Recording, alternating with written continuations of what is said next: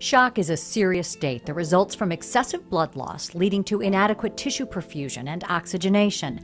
Numerous attempts have been made to develop an effective resuscitative agent.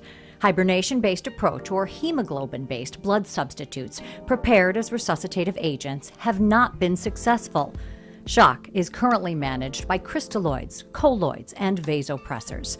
The infusion of vasopressors, though, needs careful titration and may have side effects, like an increase in peripheral vascular resistance, which may lead to a decrease in blood perfusion to the tissues. Cardiac arrhythmias are a risk, and fluid extravasation. Overall, the survival rate is very low with the presently available treatments.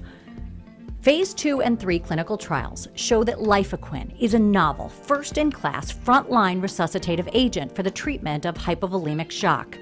Lyfaquin acts through a unique mechanism of action by stimulating alpha-2b adrenergic receptors. More than half of our blood is pooled on the venous side and does not participate in supplying oxygen and nutrients to the tissue. When Lyfaquin is administered intravenously, it stimulates venous alpha-2b adrenergic receptors to produce venous constriction and return the pooled blood to the heart.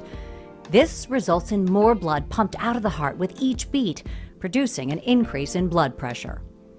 Simultaneously, Lyfaquin stimulates alpha-2a adrenergic receptors to produce a dilation of arterial blood vessels due to a reduction in sympathetic drive, in that way decreasing arterial resistance. The combined effect of stimulating alpha-2a and alpha-2b receptors leads to an increase in cardiac output and arterial dilation by Lyfaquin, thereby enhancing organ blood perfusion and an improved supply of oxygen and nutrients to the tissues.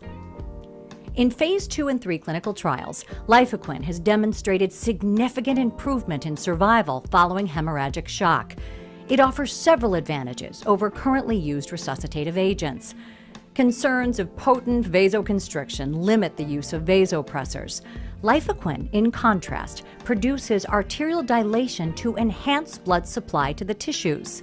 The most common adverse effects of presently used resuscitative agents include arrhythmias, fluid extravasation, and ischemia, which have not been observed with Lyfaquin. At present, resuscitative agents need constant intravenous infusion and need to be titrated carefully.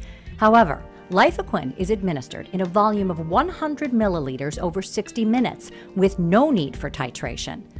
Lyfaquin has a high safety margin.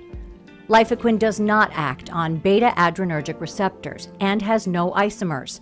This provides a significant advantage over current resuscitative agents because of minimal risk to produce cardiac complications.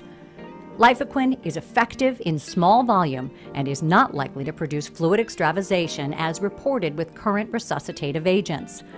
It significantly reduces the amount of fluids and drugs used for resuscitation, thereby limiting their adverse effects.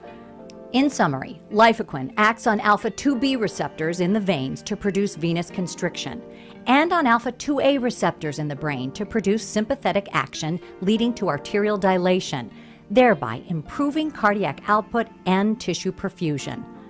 Lyfaquin is a novel, first-in-class resuscitative agent that has significantly reduced mortality in patients with hypovolemic shock.